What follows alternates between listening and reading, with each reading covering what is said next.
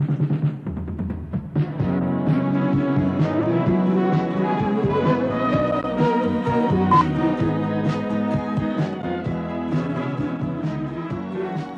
let's have a look at the starter circuit. It comprises a pre-engaged starter motor 1, a relay 2, the ignition switch 3, and the battery 4. Vehicles with automatic transmission are also fitted with a start inhibit switch on the front left-hand side of the gearbox. When the ignition switch 45 is turned to the crank position, the control circuit of the relay 47 is completed and its contacts close. The circuit through the starter solenoid 44 is completed and the motor turns, cranking the engine. Let us have a look at troubleshooting the circuit. It is important that the battery is fully charged. It can be checked by measuring the voltage drop across its terminals as the engine is cranked. It must not be less than 10 volts. Next, make sure the engine can't start. Disconnection of the coil, low-tension feed and the oil pressure switch output will not only prevent ignition, but also engine flooding. Ensure that all connections are secure and clean, particularly the battery connections and the engine earth straps. On vehicles fitted with automatic transmission, the operation of the start inhibitor switch should be checked with the handbrake and the foot brake fully applied.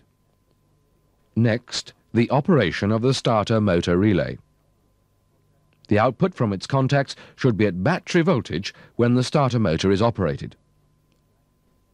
An excessive voltage drop between the relay and the solenoid during cranking indicates a poor connection or a damaged connecting lead. An excessive voltage drop between the battery positive terminal and the starter input terminal during cranking indicates a poor connection, a damaged lead, or a faulty solenoid. The solenoid can be checked by measuring the voltage drop across its terminals as the engine is cranked. It should be practically zero. Finally, connect the voltmeter between the commutator end bracket and the battery earth. Again, the voltage drop should be practically zero. If not, clean all earth connections, including the engine to chassis bonding strap. If the fault persists, the starter motor should be removed from the car and bench tested. That completes this section on the starting circuit. Further information will be found in the STARVI programs Electrical Troubleshooting and Vehicle Electrics Overhaul.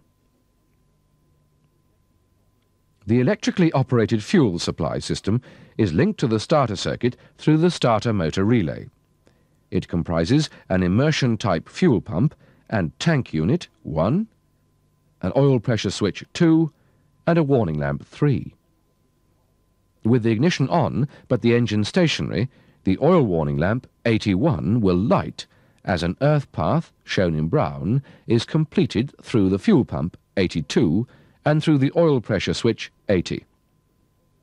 When the engine is cranked, the control circuit red of the starter motor relay 47 is completed. The fuel pump 82 operates as the relay completes the circuit yellow through the oil pressure switch 80. With the engine running, oil pressure will cause the contacts in the pressure switch 80 to change over. Current is now supplied to the fuel pump 82 from the ignition circuit. This is shown in yellow. The warning lamp 81 is extinguished as both of its terminals are at the same potential. If oil pressure drops below a critical level, the contacts in the pressure switch 80 change over. This cuts the power supply to the fuel pump 82 and completes the circuit shown in yellow through the warning lamp 81, causing it to light. Another advantage of this arrangement is to minimize the fire risk in the event of an accident. When the engine stops, the fuel supply is cut off. Now, troubleshooting the system. Always start by checking the engine oil level. If this is correct, check the connections to the oil pressure switch. It is important that they are fitted correctly. Although later cars have a plug that can only be fitted one way, on earlier cars the switch was connected by 3 loopers. Then check that the warning lamp goes out as the engine is cranked. Providing the oil pump has not failed, this confirms the operation of the pressure switch. The electric fuel pump and sender unit is reached by removing a grommet located beneath the carpet in the rear of the car. If the pump is ever disconnected, when refitting, ensure that its red and black leads are connected according to the markings on the pump casing. They determine its direction of rotation. That completes this section on fuel supply. If necessary, rerun the section before continuing with the program. Electronic ignition is fitted to the 3500. The system comprises a distributor with a built-in amplifier unit, an ignition coil, and a ballast resistor unit. A conventional distributor uses a cam and points to make and break the low-tension supply to the ignition coil. Here, the cam is replaced by a timing rotor 1 and the points by an electronic pickup 2. An amplifier is also built into the distributor. The philosophy of electronic ignition is described in the Starvey program, Electronic Ignition.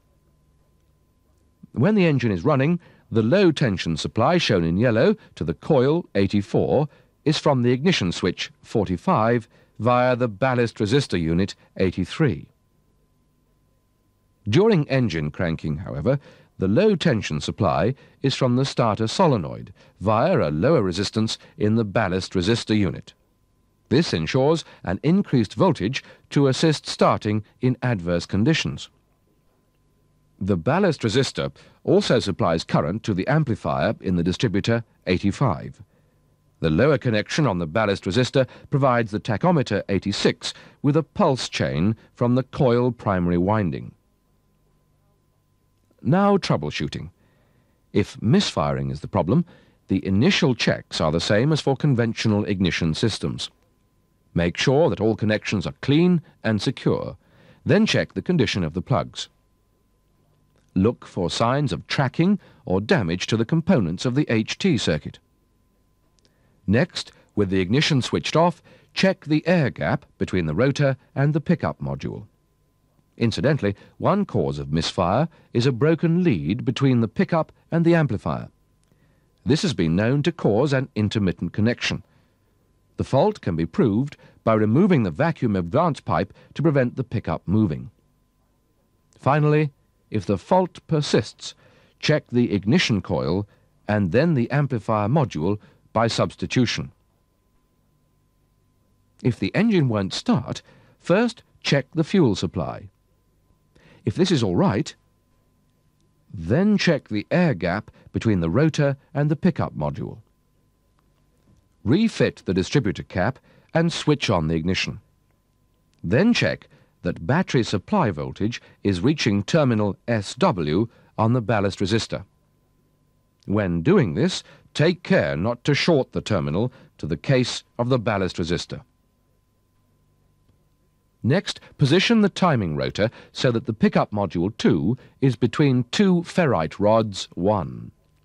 Then measure the voltage at the coil positive terminal. If it is not between 4 and 8 volts, replace the ballast resistor unit. On no account should the ballast resistor unit be bridged.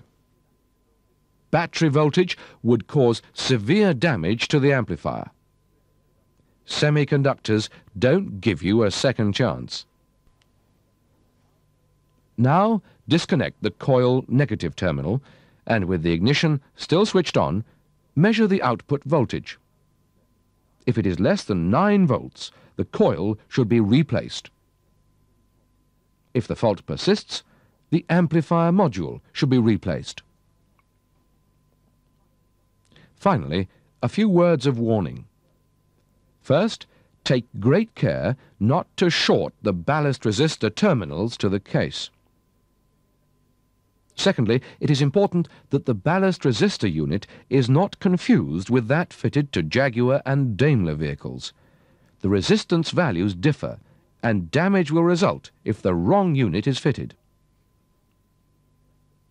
That completes this section, but as we said earlier, further information on the system can be found in the STARVI program, Electronic Ignition. Before we finish Part 1, a word about engine diagnosis. Fitted to all models is a magnetic pickup and diagnosis socket. This is to enable dynamic ignition timing and idle speed checks to be carried out accurately.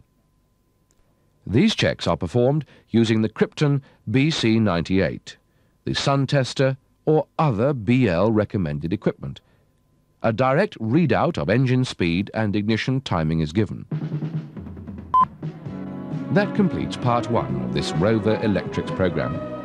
In Part 2, we will be looking at instrumentation and also the special equipment that can be fitted to the range.